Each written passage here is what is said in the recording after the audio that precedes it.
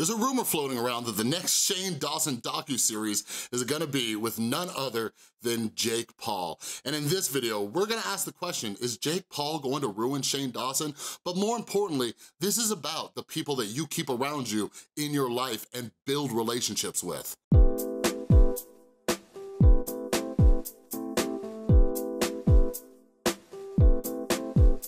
What is up, everybody? This is Chris from The Rewired Soul, where we talk about the problem, but focus on the solution. And if you're new to my channel is all about helping you improve your mental and emotional well-being. So I'm not a drama channel, I'm not a news channel, I'm not a gossip channel, anything like that. But what I like to do is pull from things going on in the YouTube community, as well as pop culture and other situations, to try to teach you some lessons about how you can improve your mental and emotional well-being. So if you're into that kind of stuff, make sure you subscribe and ring that notification bell, because I make so many videos, all right? So anyways, I was introduced to Shane Dawson a couple years ago. My girlfriend, who introduced me to like YouTube in general, showed me Shane Dawson, and my son loved him, and I liked watching him and stuff like that.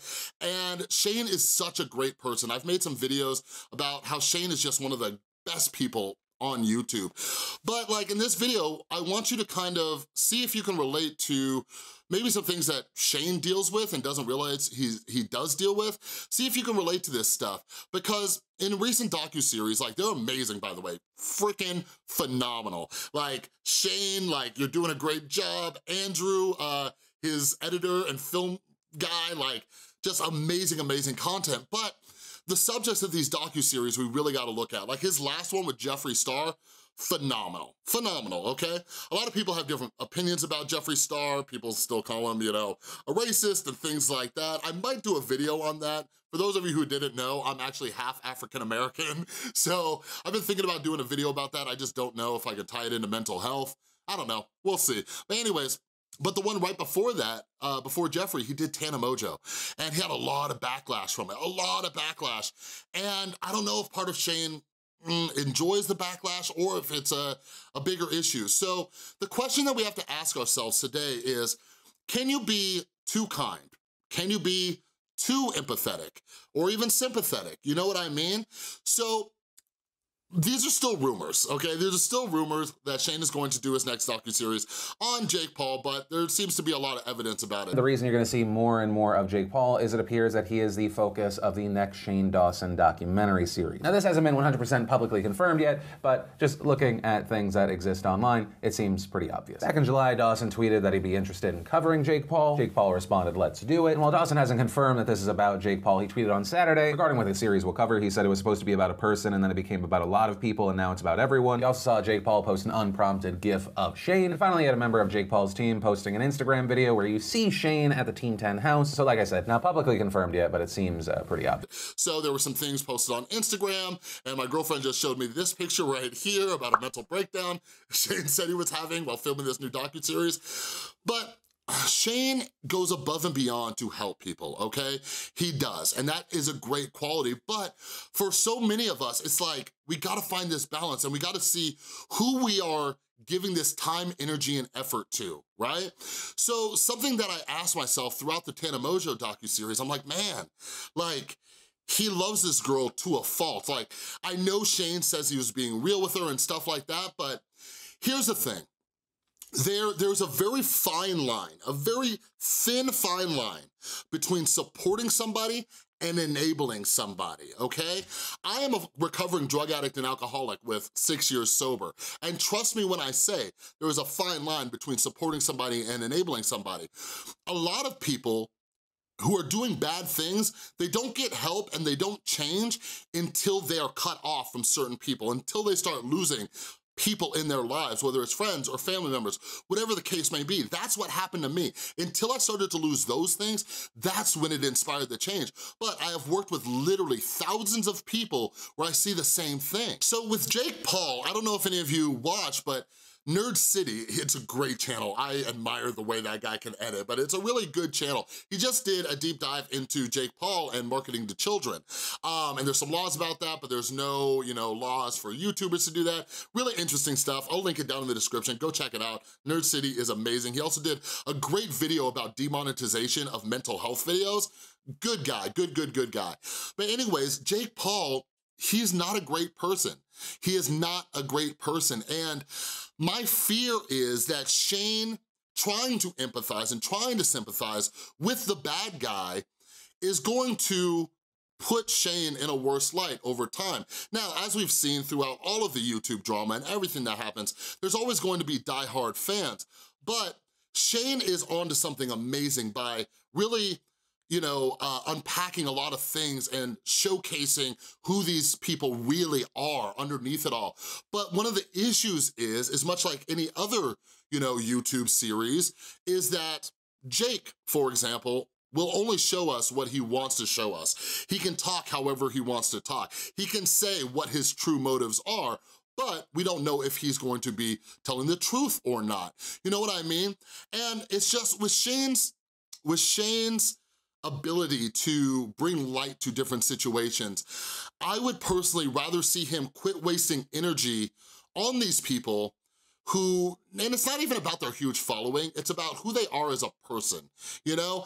But like when he did that short series with that young musician, I forgot her name off the top of my head, but when he did that series with her, that was phenomenal, and I wish he did more things like that.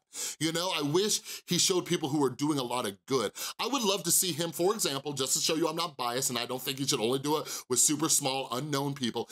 A great person would be Jacksepticeye. I've been talking a lot about Jacksepticeye lately because of his whole positive mental attitude thing, because he dedicates time and effort into, you know, donating money to charity through his live streams. Like, that is a good person. Like, why don't we go and get inside of Jacksepticeye's head? Why doesn't he bring more attention to this guy who's putting so much good into the world? But when we're looking at people like Tana Mongeau and Jake Paul, like, what good are they putting into the world aside from, you know, entertainment? But again, going back to Nerd City's video, like, for me personally, I don't see it as a good influence for children, and that's their target audience, right? Tana Mongeau, the things that she talks about on that channel are not suitable for young children, but her primary demographic is young children. Same thing with Jake Paul. Same thing with Jake Paul. But here's the thing. So let's look back at Tana Mongeau. Let's see where she's at now. And I will make a more dedicated video about this. But since Tana's documentary with Shane Dawson, she wants to be better. She learned from this and da-da-da-da-da. She has done nothing different. Nothing different. The only thing she hasn't done is try to throw another convention. That is literally the only thing, right? Nothing about her personality shows us that she has matured as a woman. None of that stuff. And not just a woman, but as an adult. You know what I mean? So my fear is he's going to do this docuseries with Jake Paul, and we're gonna see, oh, Jake Paul's really like this. But no, he's not gonna change. See, a while back, he actually did a video with Gary Vaynerchuk, one of the guys I look up to, right? Gary Vee is such a great guy. I'm like, oh no, Jake Paul's gonna bring Gary Vee down. But Gary Vee just sat there with Jake Paul, and by the way, this was months ago. Months ago, Gary Vee did this video with Jake Paul. Heck, I'll link that down in the description below. He does this video with Jake Paul, and Gary was just hitting Jake Paul with truth over and over and over. I'm like, that's my boy. That's my boy Gary Vee, right? To me, like what I'm feeling right now is this is the moment more than ever to unmonetize and quadruple down on audience. This was months ago. Jake hasn't done anything. He hasn't done anything different. Like, Gary's advice to him was, quit worrying about the money so much and reconnect with people. Connect with the fans, connect with these people. You are an influence to them, you know? Show them what it's like to be, you know, a good person. He hasn't done any of that stuff. You know what I'm saying? So, here we go with, you know, Shane giving this guy yet another opportunity to, I don't know, manipulate, you know, the public out there. But anyways, back to the topic of Shane and back to the topic of you. I just want you to kind of sit back and say, like, do you oversympathize and empathize with people who aren't all that great? Because, like, something I keep talking about when it comes to building our relationships, we have to cut certain people off. Like, you gotta get better friends. You gotta get better friends. Like, I cannot, like, for example, I cannot hang out with somebody who had a terrible childhood, right? Or some traumatic experience, but they keep doing bad things and not learning from it. I can't do that.